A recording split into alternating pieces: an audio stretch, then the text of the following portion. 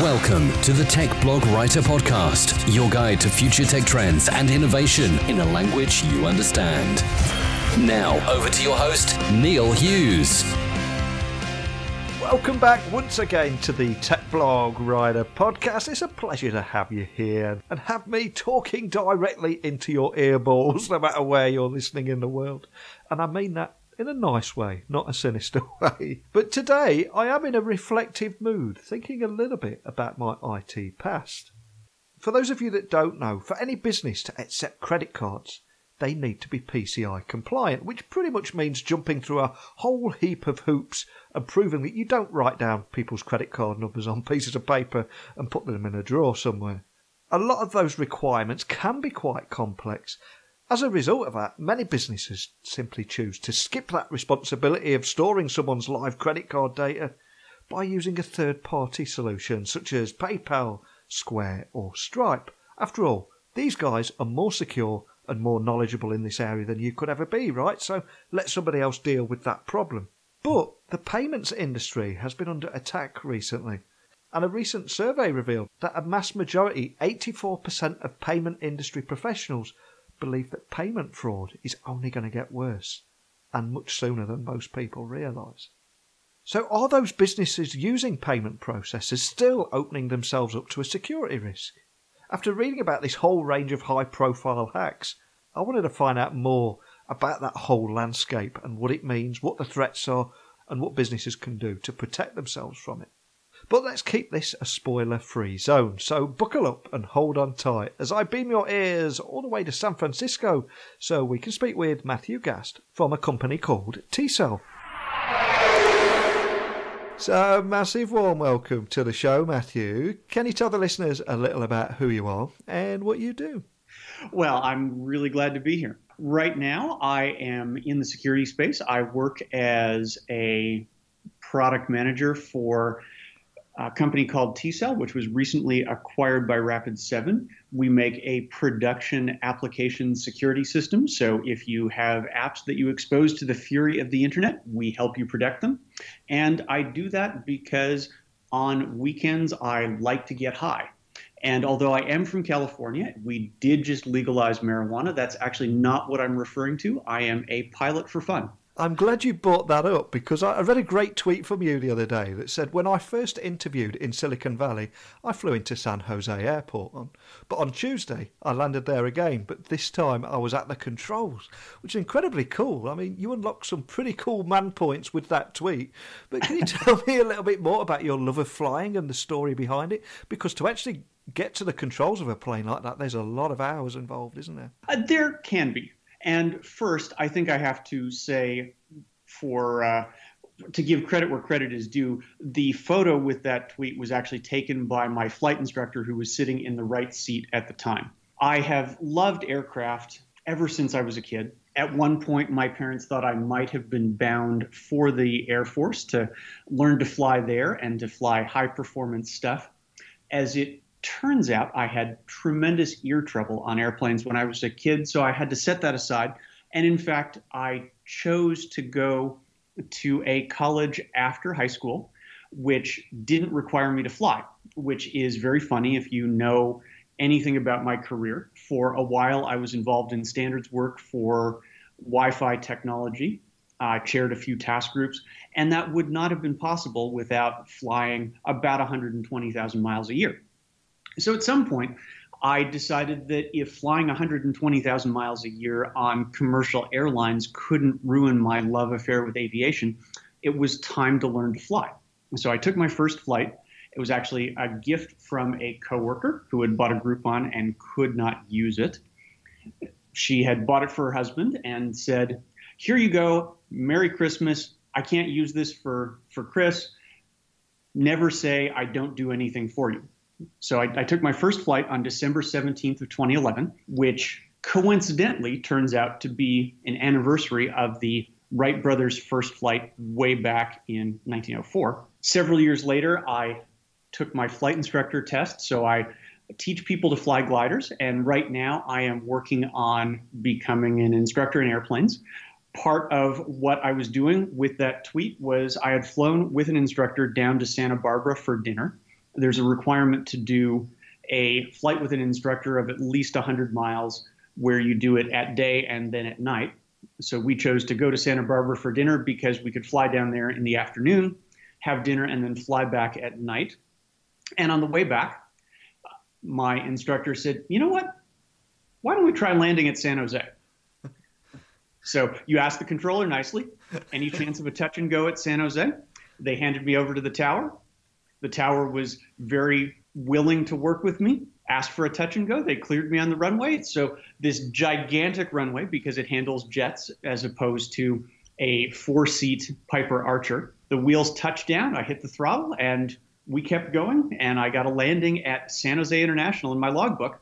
Afterwards, I realized that that was the airport I flew into when I had my first interview for the job that would eventually, that would took me to Silicon Valley after college. Wow, what a cool story.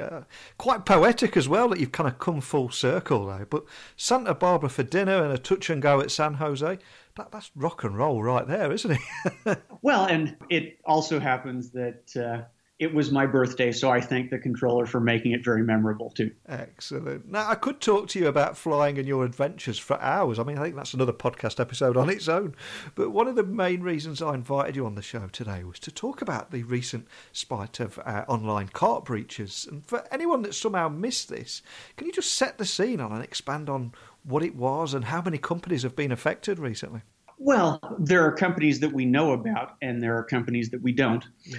The basic attack is, you've heard about credit card skimmers. You put a payment card into a machine and somebody has put a magnetic stripe reader on it that captures the information, and then they have your credit card information. If they ask you for a PIN or the validation number or a zip code, they capture that too by basically putting something, it's called a skimmer, and they capture your information as you use your card to pay. Well, turns out you can do this online too. The two most famous breaches recently were over on your side of the pond at British Airways, and then an electronics company called Newegg, which I've ordered from quite a lot over the years because they have excellent prices and service. Before that, there was a similar but not identical attack against Ticketmaster, and this appears to be one of the new ways that breaches are happening, in part because we've applied a lot of security to various online businesses in the way that you buy stuff, that when you can't go into a database and say, show me all of the credit card numbers a customer has used because you're no longer allowed to store those, well, attackers find another way because there is a tremendous opportunity for monetary gain here. And so in one sense, these are becoming subtle attacks that are quite devious, but they're doing that because it shows that we've done a reasonably good job securing all of the basic attacks that made headlines 20 years ago. Well, just for anyone listening, I mean, here in the UK, any company that wants to accept card payments will have to reach PCI compliance. But smaller companies that process online payments very often now are enlisting the help of payment processors like Stripe, Square or PayPal to help them meet those stringent compliance standards and take away a lot of the hassle. But do you think these recent headlines suggest that even they can't actually prevent a data breach? And if anything, are actually opening themselves up even more? These payment processors serve a valuable role because PCI compliance can be a challenge. It used to be you had to do the whole thing yourself. What's happened now with the ability to outsource a lot of your payment infrastructure is that you can depend on Stripe or PayPal or Square to do the work of being PCI compliant, highly security aware. They can divide the cost of an expensive and competent security team among all of their customers, and they can aggregate that, and that helps smaller businesses save a bundle on PCI compliance because for the most part, you can say, I'm accepting online payments, but I use one of these companies that has done all of the work. Here's their paperwork, and that's great. That's a great way to pass a PCI audit, and that's why these companies are so big and have grown so rapidly. The challenge is that PCI was written originally in a world where you owned all the infrastructure, so that it would be your website hosted on your servers in your data center with code written completely by your developers. And if I sound like I'm from a podcast interview that would have been from many years ago, there's a reason for that. Because today, the way we build applications is we outsource as much as we can. We bring in experts to help us do things that are otherwise onerous. So for payments, we hire a payment processor. We run our applications on various cloud services, whether that's virtual machines or platform as a service or containers, and we outsource that infrastructure too. So we don't own our data center. We build our applications using a variety of open source code. We build a website that is compelling by bringing together these things all in one place, and so that you become almost an integrator for the payment application that you're writing. And that's where the challenge comes in, is that PCI was originally written in a world where you had a lot more control, and the combination of things wasn't as big a challenge. That if you think about, say, taking prescriptions, your pharmacist plays a critical role in watching for drug interactions, and that's where they're often first observed. That PCI doesn't have this concept yet. The reason why Ticketmaster was breached was they wanted to have a chat script. So you go to a website and you say, I'd like to buy some tickets. Well, that's cool. I need some help doing this because I'm not familiar with what's going on. And there's a little window in the bottom that says, can I help you with anything? And why on earth would you write your own chat system? There's no reason to do it. In fact, at tCell, when we decided that we wanted to have a website chat system, we turned it on from another provider. We didn't write it because that would be silly. There are several things that you can just buy. Likewise, why would you build your own payment infrastructure? There are companies which have spent years making that secure and reliable and scalable. So the challenge is that this all comes together in a web browser. And when you think about it, a web browser is a pretty amazing piece of software. You're able to access content from computers you don't really know, from many computers you don't know at the same time, and it's all sandboxed in a way that there's a level of trust on both sides, that I trust that I can go fetch stuff I can identify by name, but not necessarily with the ability to look and scan everything before it hits my browser. And this is something you do all the time. Because all of this comes together in the browser, it's those interactions that are really important. A lot of modern applications now are built on having JavaScript in the browser. This is how you can go to a browser and you can have something be almost interactive. I remember the first time I saw Google Maps, which was one of the pioneering Ajax applications, and it was amazing to go to a browser, drag this map around, and have it respond almost as if it was a program running on my computer. To do that, the web browser has to have all of these scripts that come in and react. Now, they may be reacting to what I'm typing in. They might be reacting to my input, so they see me scrolling. They might be preloading some stuff. So in the case of a map, they might pull tiles that are off screen and that might be dragged back onto the screen. Well, the thing is, the browser sandbox doesn't protect scripts from each other. Any script you load can access anything on the page. And there is the security vulnerability that's been exploited in these attacks. Any script on the page can read anything on the page. So if you build a web page that has a highly secure frame from your payment processor that says, please give me your credit card number, powered by very secure payment processor, any script on the page from anywhere else can access that. And you've typed your credit card number in, you've put in the information. That frame of the page is absolutely secure, but something else on the page can still read it. So if payment fraud is really going to get worse and the digital landscape is completely changing now and PCI compliance is in some ways looking a little bit lost with this new way of doing it, how do businesses stop opening themselves up to security risks and protect their business greater? Well, one is that PCI is likely going to have to come out with a revision that addresses this problem and looks at the way that applications are now built. And they've taken steps to that the early revisions of PCI didn't talk about outsourcing and assurance, and now they do. The key here is that you can have a skimmer script that runs in your browser.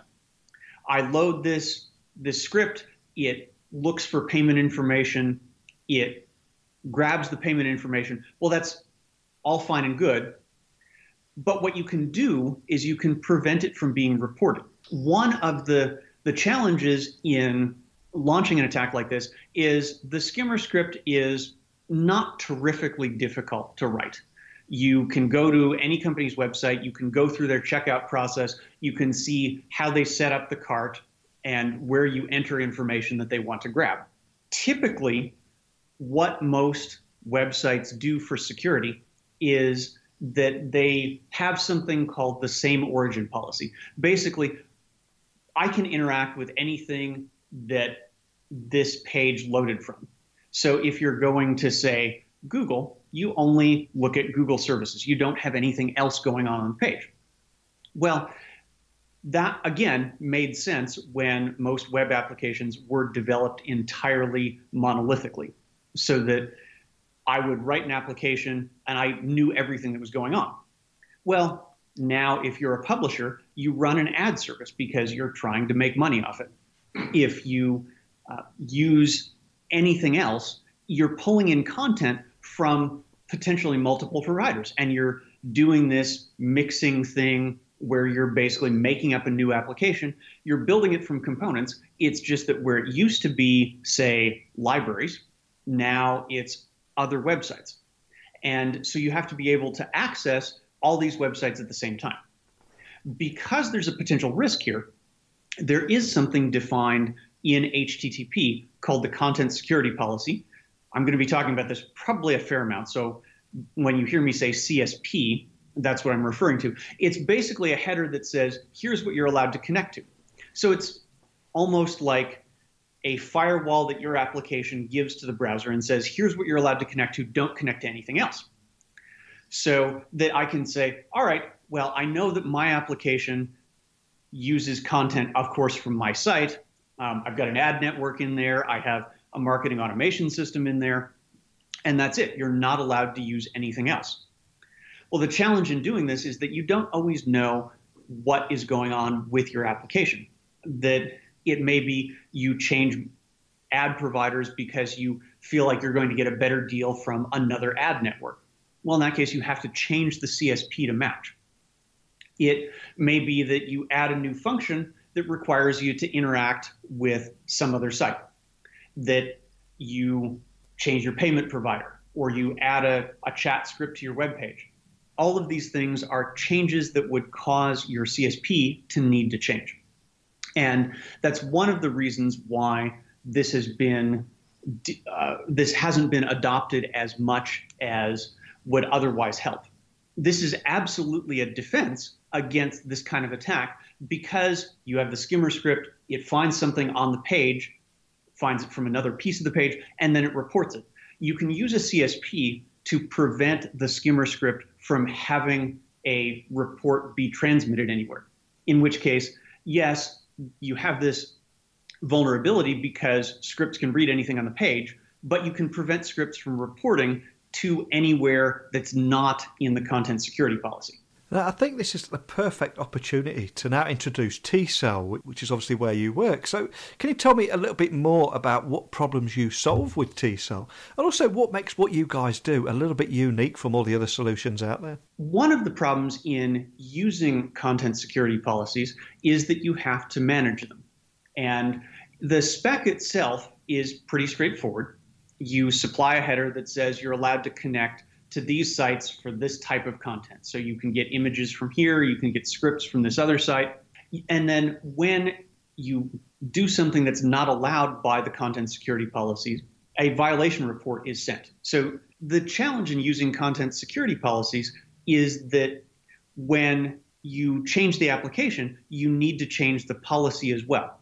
CSPs can be run in one of two modes. You can either run in a reporting mode, where every time the browser takes an action that would be forbidden, you send a report called a violation, and it might say something like, this application tried to connect to imstealingyourstuff.com.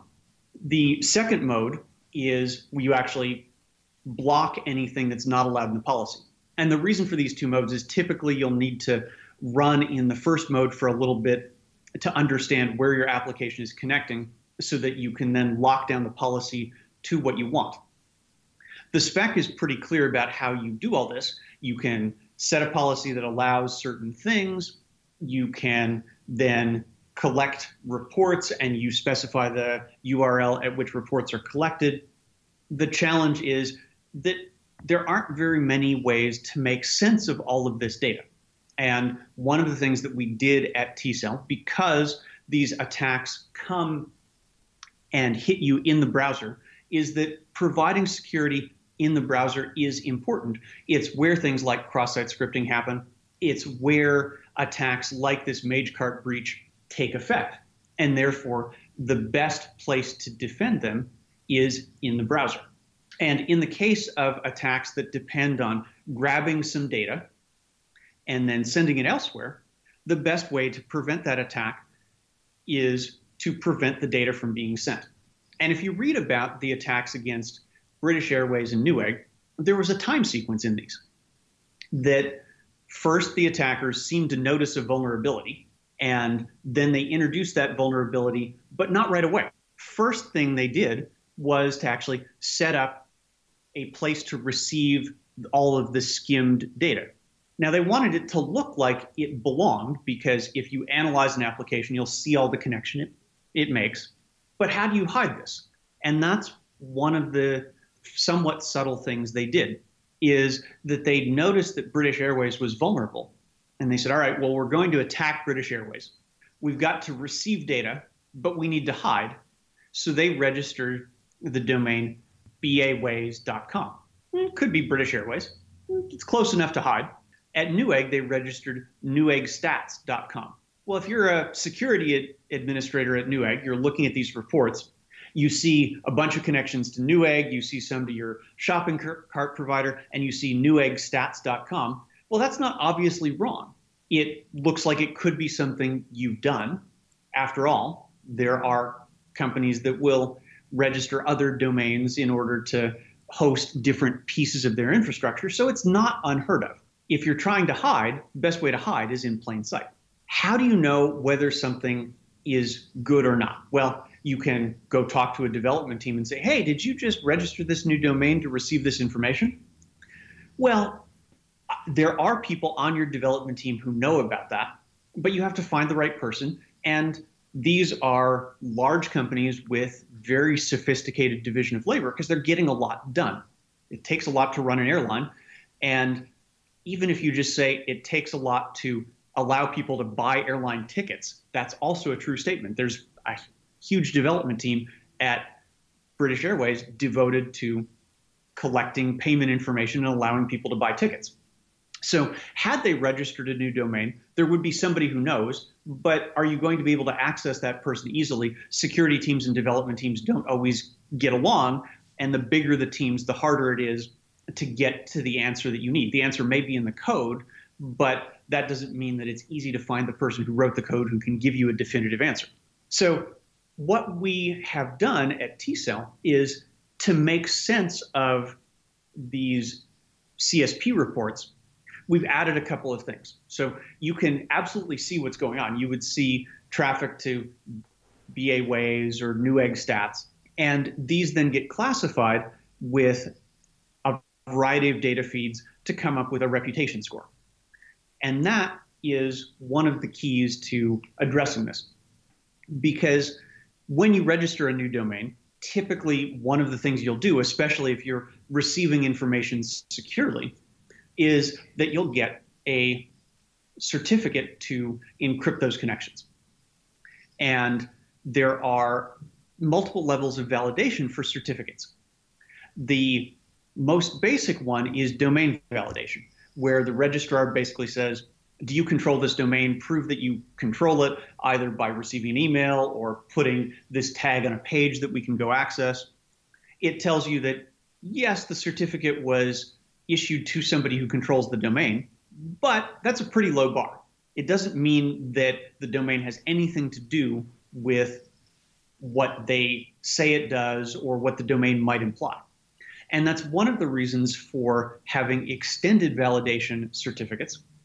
You'll see this in your browser when you get a different lock, or you might get a green banner that lets you know an extended validation certificate is in use. And this is one where the registrar actually says, well, where do you do business? Let's see corporate letterhead. Let's see information that backs this up. And if you look at it, the way that Magecart received reports of all this skimmed data, they were using newly registered domains, which is suspicious. They were using domain validated certificates, which is also a little bit suspicious. These aren't bad things, but they do mean that you should be more wary.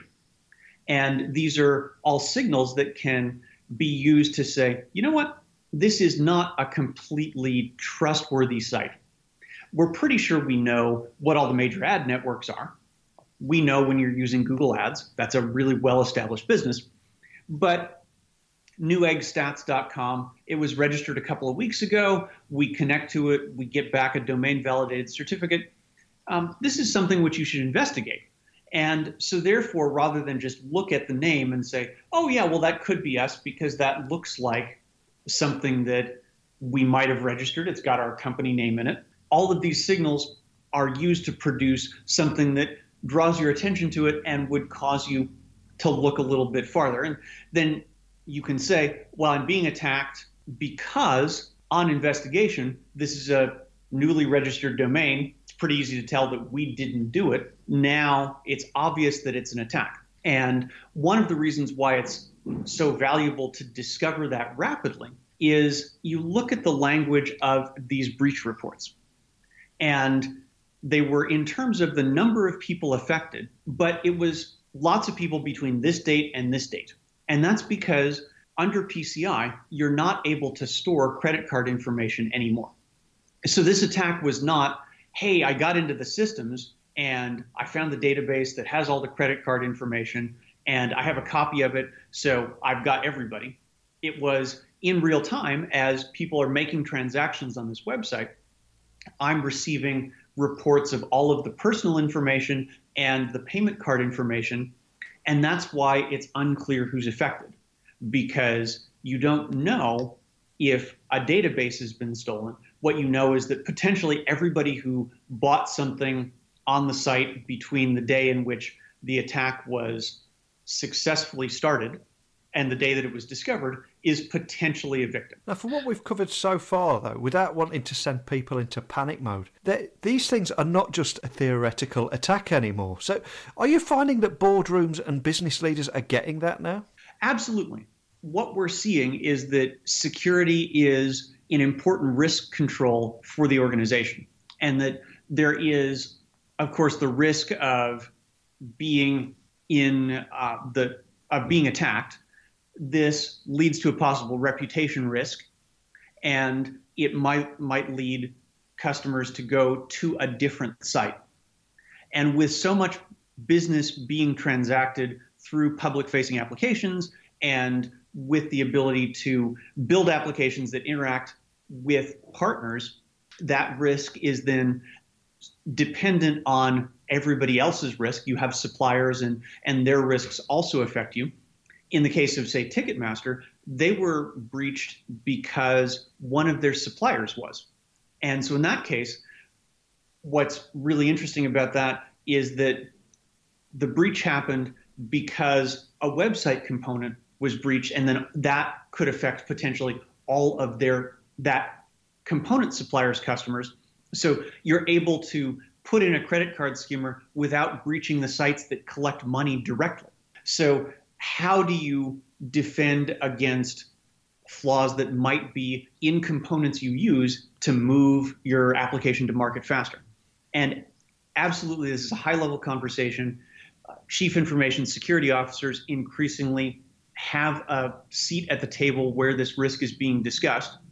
And we sometimes joke at tCell that really the reason we started the business was to make sure that when your company appeared in the Times, it would be for good reasons, not because of anything that you were required to disclose under law.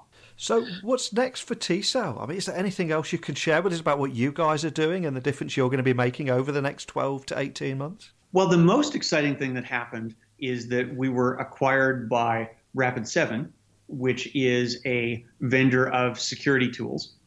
And one of the things that is unique about Rapid7's approach is that they have really built their security tools into an integrated platform.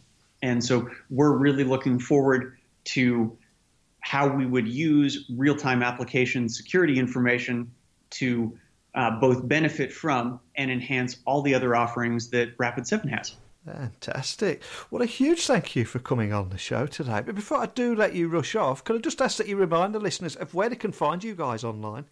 Maybe contact a member of your team if we've got any questions after our conversation today, and just find out any information about any of the topics that we've discussed.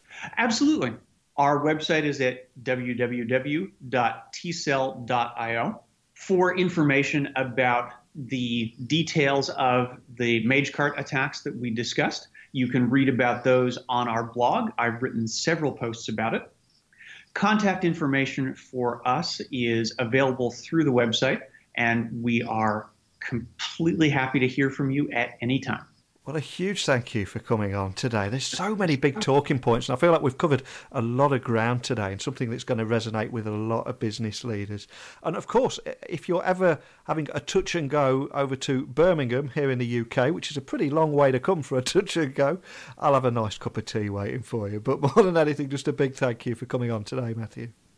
Well, you're welcome. And if I ever get to Birmingham again, I will be sure to look you up. So much of what we talked about today really hammered home to me that this is no longer just a theoretical attack. Approaches like we've mentioned have already been used on Magento e-commerce customers, and British Airways hack recently also used that same approach as well.